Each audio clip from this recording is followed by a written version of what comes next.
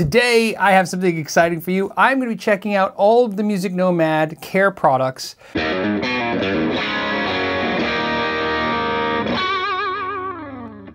The people at American Musical Supply asked me if I would be interested in doing a video using all of these products, but more importantly, everything you see me use in this video, they're going to be giving away as a kit, just like the kit they sent me to one of the viewers. There'll be a link down below so you can participate in that giveaway. What we're going to do is restring the guitar. I'm going to start with this Music Nomad toolkit. This is their new toolkit. This just came out, and you're going to notice something.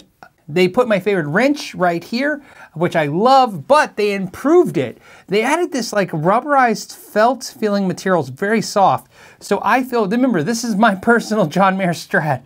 There you go. They've improved it. They did two things that I like. They made it thinner, so it's easier to get underneath the knobs like that. But also, they made it so that it won't damage the finish on the guitar. Now, the other ones I feel pretty confident about with, but this one I feel even more. But then, they put a little spot for it in this toolkit, man. This is pretty cool. Now, what's great about this is it has every tool you're gonna need. If you wanna tighten the socket on a guitar, it has this piece right here, so you can do that. It has, if you wanna tighten your tuning keys, it has spots for that. But more importantly, there's a spot right here. We're gonna need a flathead screwdriver just to go ahead and lock the strings for the John Mayer. I'm just gonna go ahead and lock them. So let's go ahead and remove the strings.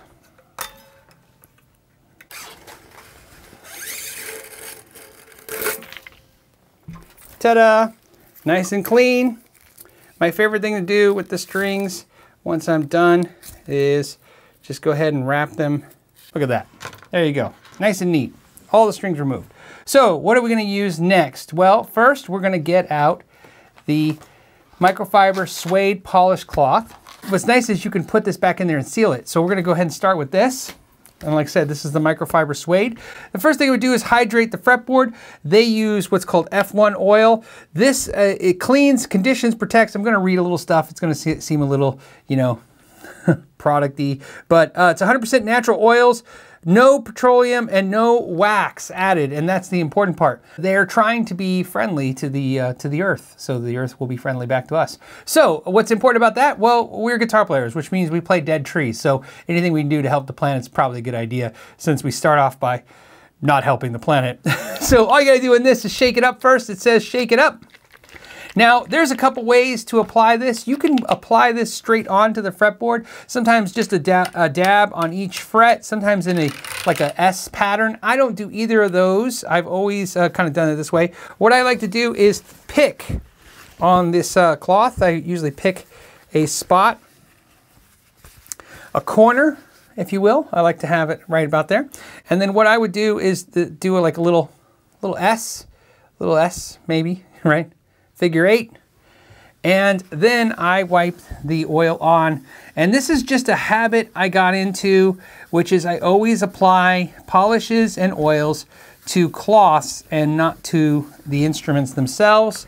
You'll find that you'll use a lot less if you do it this way. I find when I'm demonstrating putting finish or oils on a fretboard, I always find I do it nice, and when I do it without anybody watching, it's just very, just there. Just do it. Who cares? I'm not using nearly as much as you probably think I am. This fretboard was pretty dry. I live in the desert. It's going to be dry.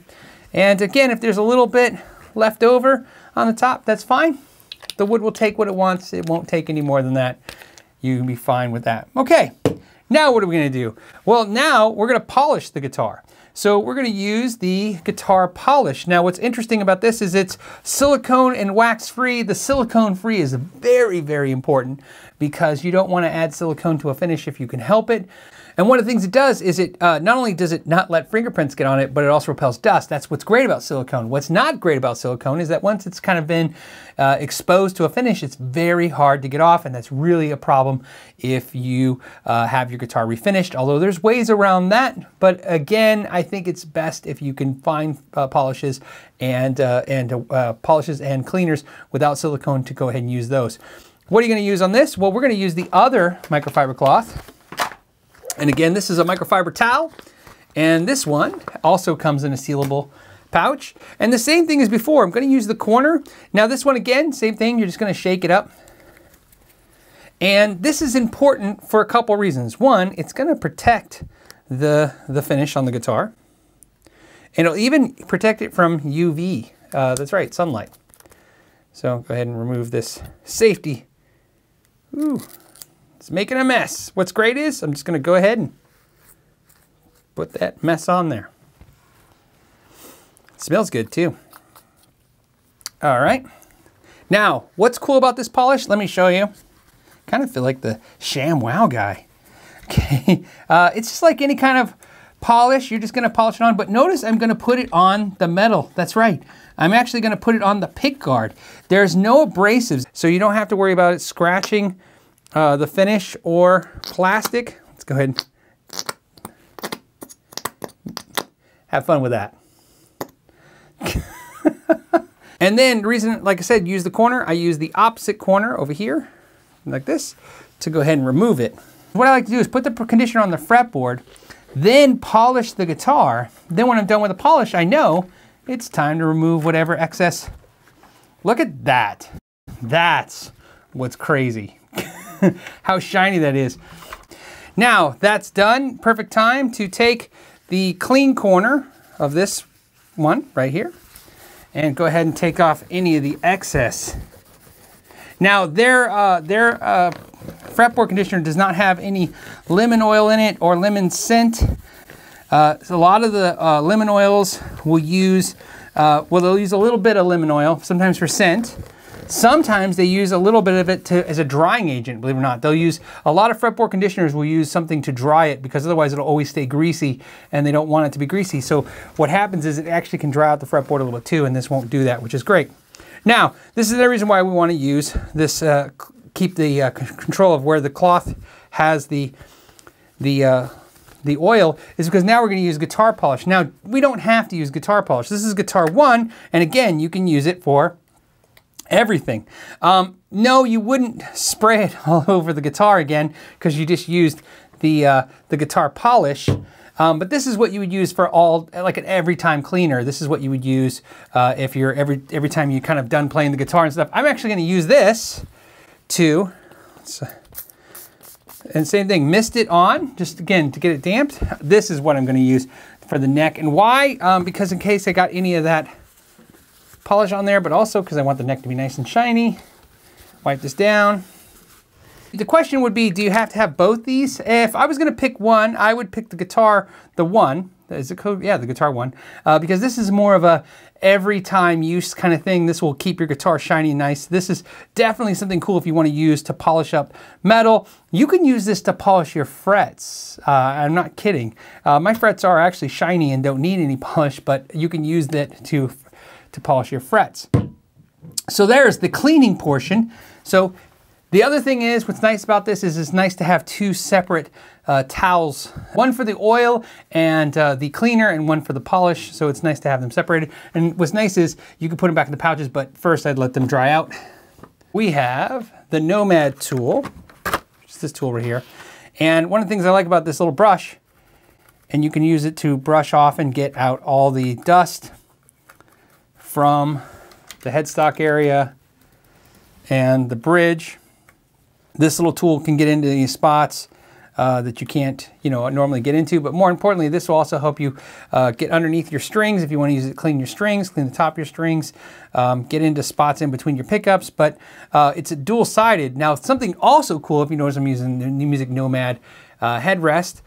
Obviously, this is to keep the headstock up. If you have a tilted back headstock like a Les Paul or this PRS, if you have a Strat and maybe have a lower clearance, you can put down a little lower, especially if you're gonna put a lot of force down on it. It spreads out the area. What's also nice is when you're not using it, you sit here like so, and it becomes your tool holder.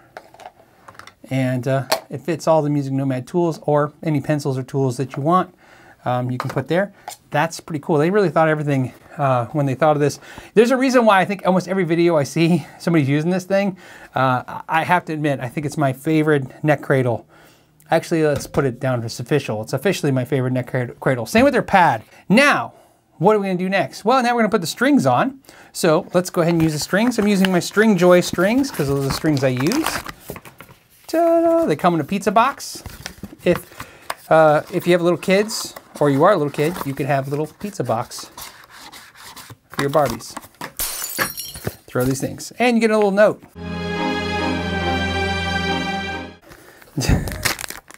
Okay, let's go ahead and put the strings on.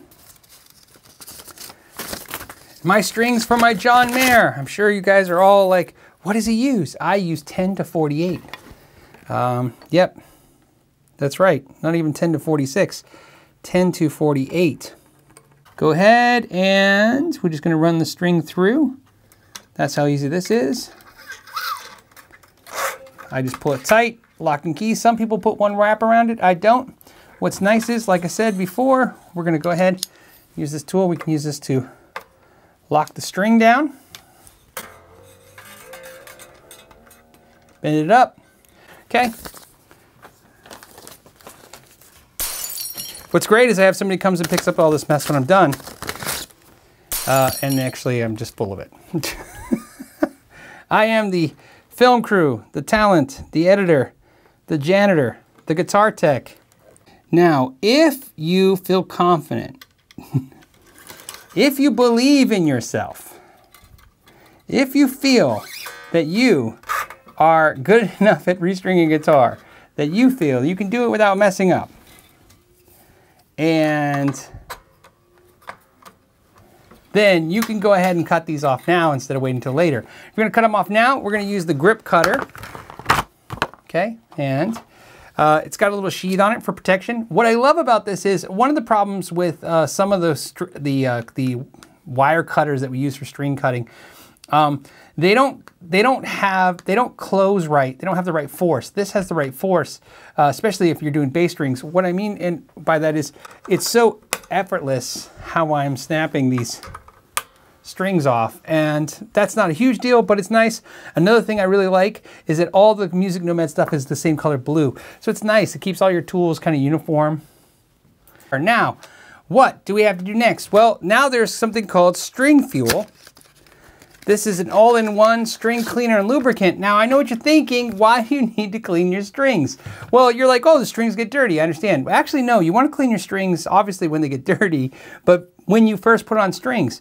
You guys are familiar with the idea when you play, all of a sudden you get those like black dirt lines right there on your fingers. That's from the strings. There's this, that's it. So you can understand, a lot of people think it comes from the fretboards, the rosewood, but obviously, like I said, I'm nowhere near the fret rosewood. Clean finger right there. Let's go ahead, do that, and bam, there it is. So it's coming from the strings. So cleaning your strings is a big deal. So there's a couple things. One thing is they put a little suede microfiber cloth in the handle of this thing, which is great. And you can just use this, just a couple passes. Again, I like a little goes a long way, right? So there you go. There you go. It just cleans that up. Now you can use this to wipe off the excess, any of the oil lubricant.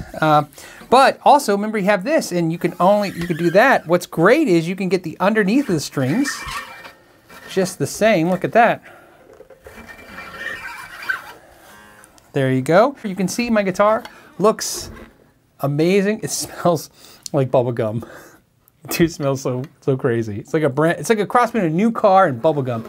It feels great, These are all non-toxic. They will work on lacquer, nitrocellulose lacquer, or polyurethane or acrylic finishes. But more importantly, I want to thank Music Nomad and American Musical Supply for sending this stuff out. They sent me this care package so I could use it and show it to you. And then, of course, give one of you guys, if you click the link down below to enter to win, this entire kit, the same thing. If you thought any of this stuff was cool, I really would appreciate it if you would support American Musical Supply. I understand you guys have your personal preferences of where you like to shop, and I wouldn't want to dissuade you from any of them. I just want to point out that if you're a fan of this channel and you like what I was able to do today, I want you to let you know that that was brought to us. That was possible because of American Musical Supply and Music Nomad working together. As always, guys, I want to thank you so much for your time. Until the next time, know your gear.